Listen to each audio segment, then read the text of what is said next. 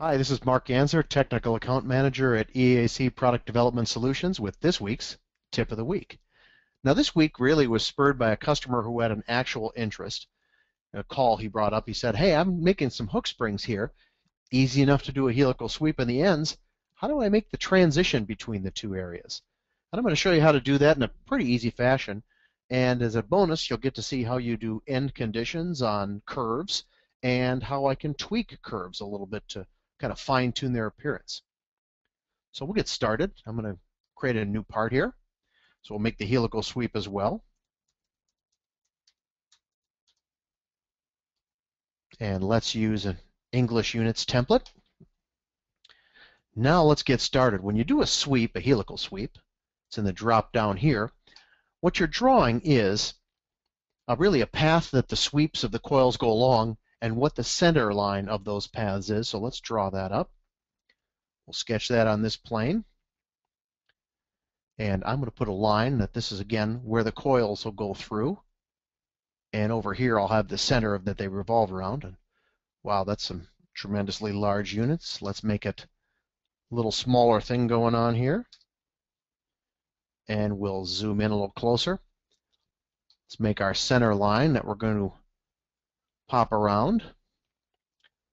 Grab that center line and say, let's make that the axis of revolution. So we're going to revolve around that center line, and the coils are going to pass through that line we drew. So let's say OK. It's going to ask us about the pitch. Let's make it 1/4 of an inch, so we'll have 8 coils over those 2 inches. Then we've got to tell it, OK, what does that cross-section look like? For our purposes, of course, it's going to be pretty simple. I'm going to put a circle in there. And I'm going to make that 1/8 of an inch. Looks good. And there we have our lovely helix.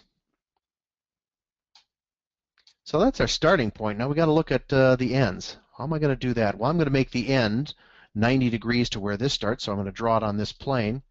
I'm going to draw a sketch of the hook and then sweep along that path. Okay, so let's make a arc with center and ends.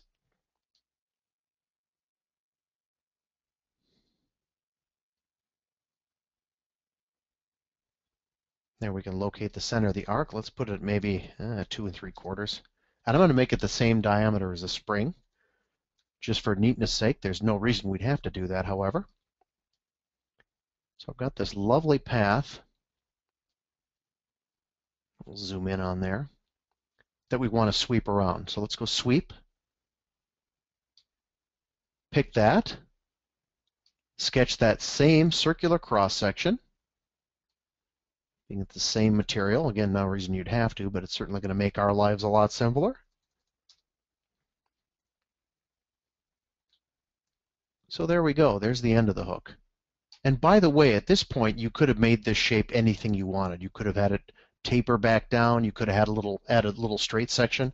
Now here's where we have the fun with it. Now we've got to connect these two things. Now we're in 2 different planes. This one's coming up at an angle, so things look pretty hairy at this point, but they don't have to be. We're going to make a curve and have it go through points. So let's make those points. Sketch one right there. And I'm going to cheat and just dimension it to here rather than worrying about aligning it today, but you could align that to the center of that curve. Remember, we had a 2-inch overall and a 1/2 inch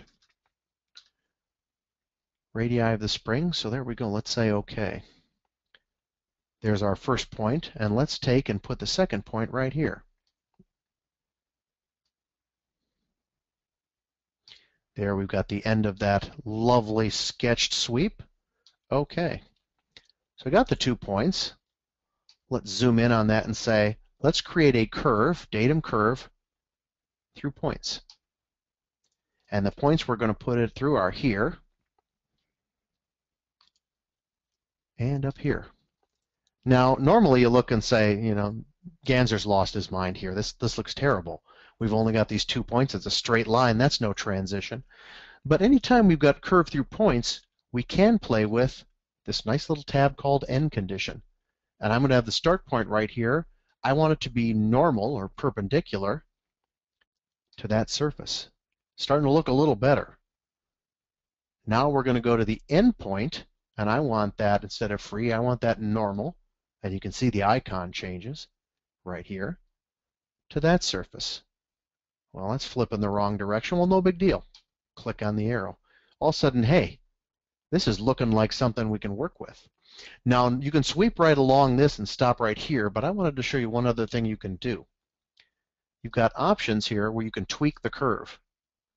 When you hit this button underneath Tweak Curve Settings, here you've got these nice pull handles where you can play around with a curve through point, play with that spline, and fool around with the curvature of this a little bit. So you can fine-tune its appearance a bit.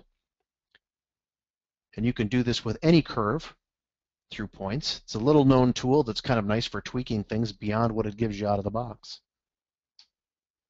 Now with that done, let's finish that curve. Let's go in and do one last sweep.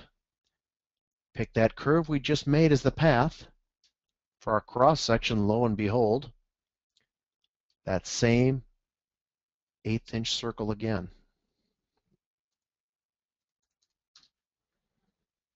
And when we finish this and say OK, we get a very nice looking transition between the hook part of the spring and the helix part of the spring. And again, all we had to do was throw a couple points on there, throw a curve that connected the 2 points, and play around with the end conditions. Now, if you have any question about this video or any of the other videos, go ahead and contact any one of us at EAC, or better yet, leave a comment in the comment section below this video and we'll get back to you. Thanks for watching and have a great rest of your day.